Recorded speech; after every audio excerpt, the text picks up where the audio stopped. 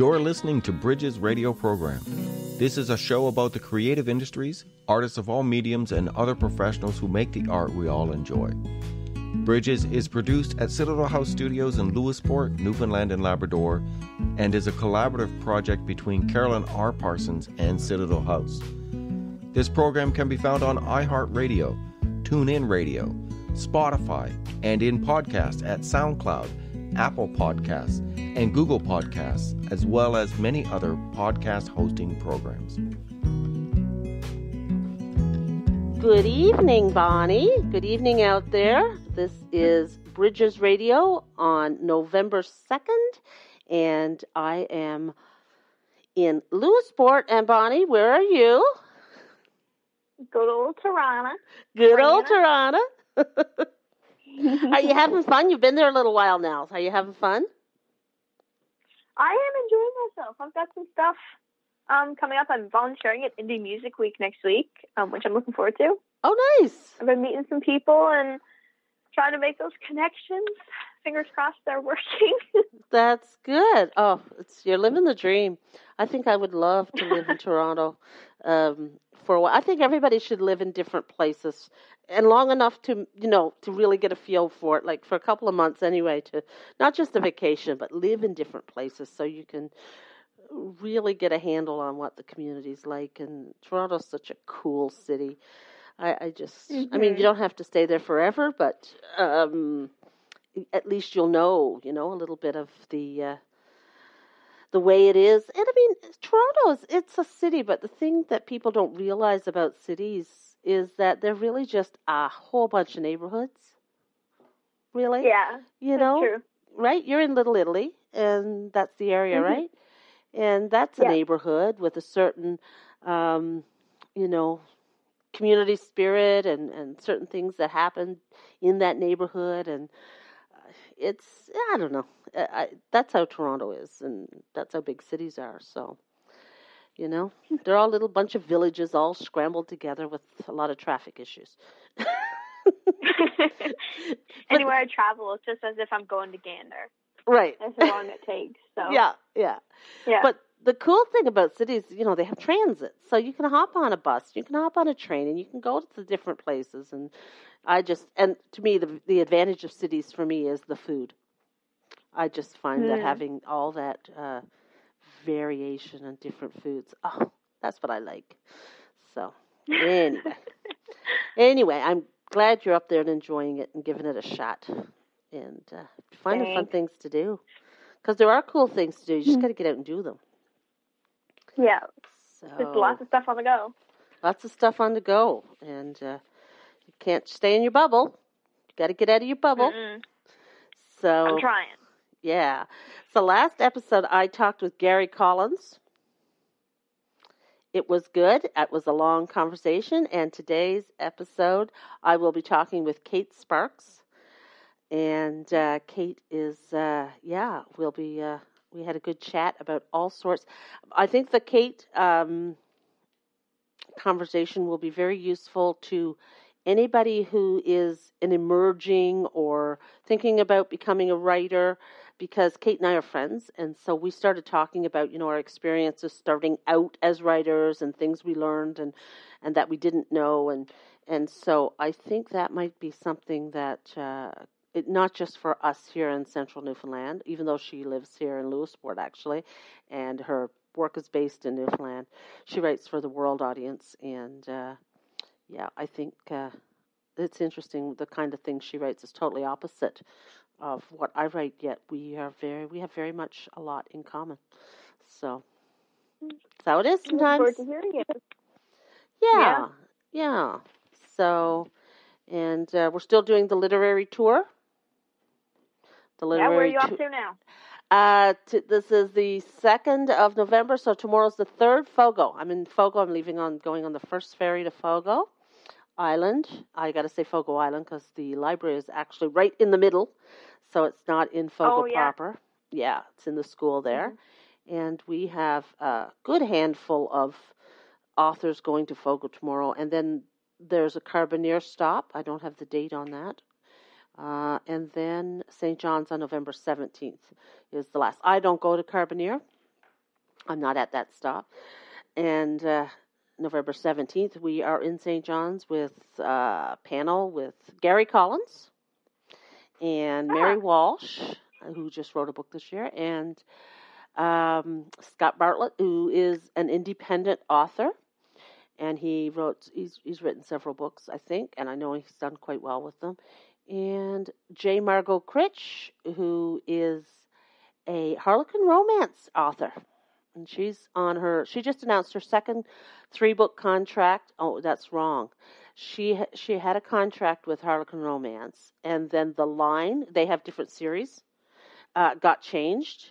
So this is her second 3-book contract with the new line. And so, yeah, she's a really good romance writer. And she's done some independent stuff as well. I've read every book she's written so far. And because I like a good romance. And they take me an hour and a half maybe to read a Harlequin romance. And she's particularly good at them. So this is the Harlequin Dare series. So they're a little naughtier than your...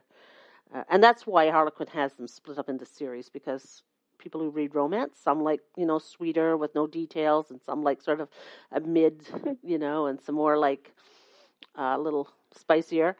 And so they call them the heat categories, and it's 1 to 5. So the hottest being the 5.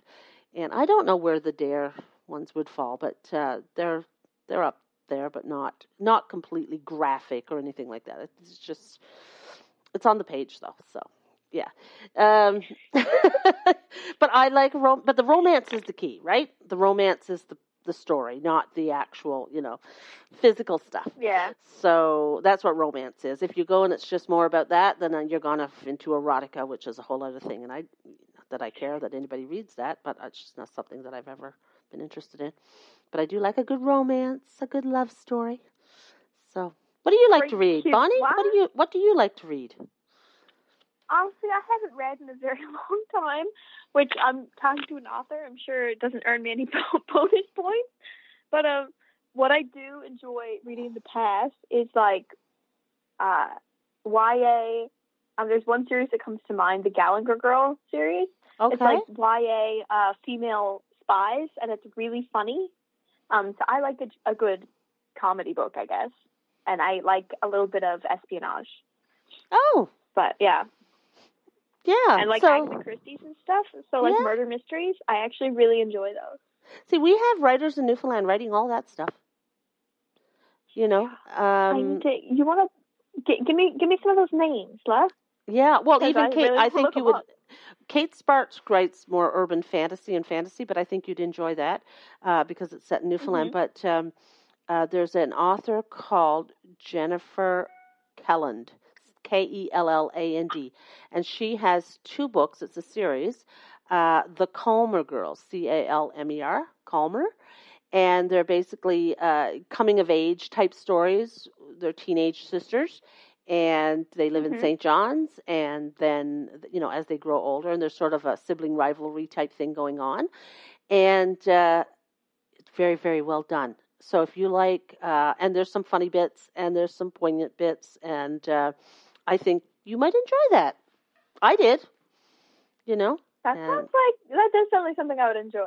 Very well written. Very well written. Yeah, I give her a plug because her writing is particularly good. I think she's at the St. John's stop of our tour. She might be in Gander. She might have been in Gander.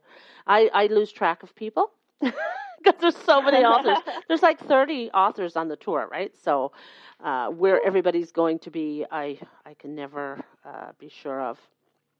But she might be in Gander tomorrow, and or Fogo tomorrow, sorry.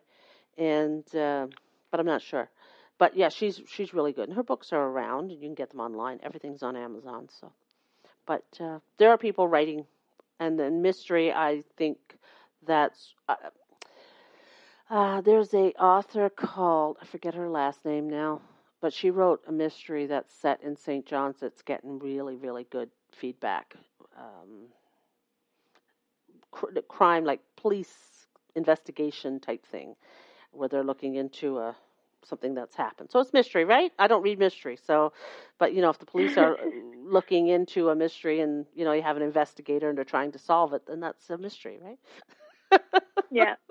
That's what I figure. So, Yeah.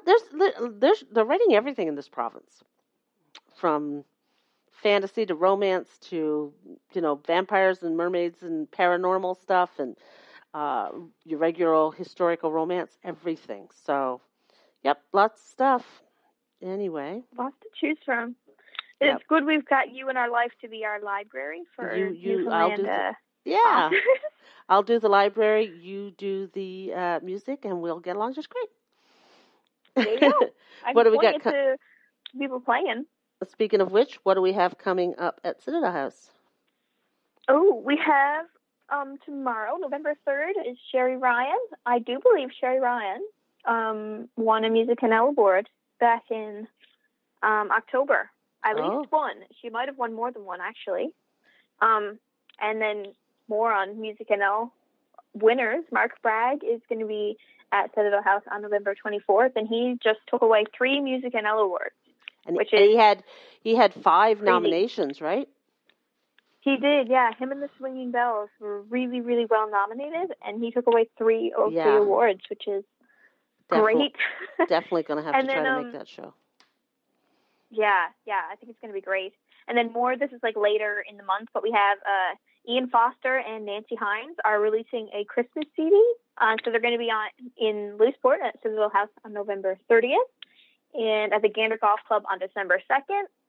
And then we have the open stage on December 1st, which I believe we spoke last episode about how sometimes the open stages have to switch months if it's right on the cusp of the month, So there's not going to be an open stage in November, but it'll switch to December 1st instead. Okay. And that's us.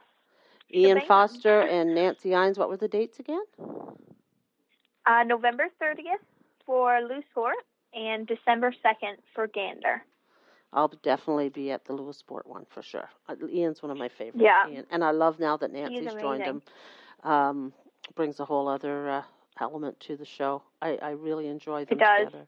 Yeah, and so I won't miss that if I can help it. So, in fact, a little, and Ian knows this, a little tidbit of information.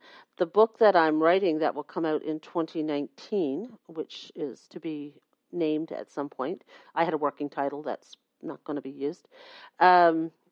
I wrote the draft of that listening to Ian Foster's CD almost entirely, particularly one song called The Calendar. And Ian knows this. I told him he's getting an acknowledgement in my book for inspiring and being the background music to that book. I always said that if it ever got made into a movie, which I write when I write books, I always see them as potential movies. And not on purpose. Like, that's just how I write. That's my process, is I see them like films as unfolding. Yeah. So, so that's the theme song to the movie. So, and I've told him that. So hopefully, maybe I'll know more about it and when it's going to be released by the time he comes here, so I can tell him. Anyway, I think our time is up, and now we have an interview with Kate Sparks. We had a great chat, Kate and I did, and as I said before, unless you have something to add, did we get everything that we wanted to say? Oh, we're good. We're good? Okay. We covered it all, I do believe. Good. Don't leave anything out. So here we go to Kate Sparks of Lewisburg, who writes fantasy and urban fantasy under her name, Kate Sparks, and also under a pen name, Tanith Frost, which is a really cool pen name. I've read work from the urban fantasy, she says, and she says this in the interview, urban fantasy is like, if vampires suddenly walked in here now. Like, it's our world. They don't build a world for them. So, yeah. Oh, okay. Yeah. So, anyway, here we go. Without further ado, Kate Sparks. Okay, good morning, Kate. How are you? Good morning. How are you? I'm good. Well, that's good. We got a bright, sunny day. We're in the same town. We are. It's strange to be talking to you on the phone.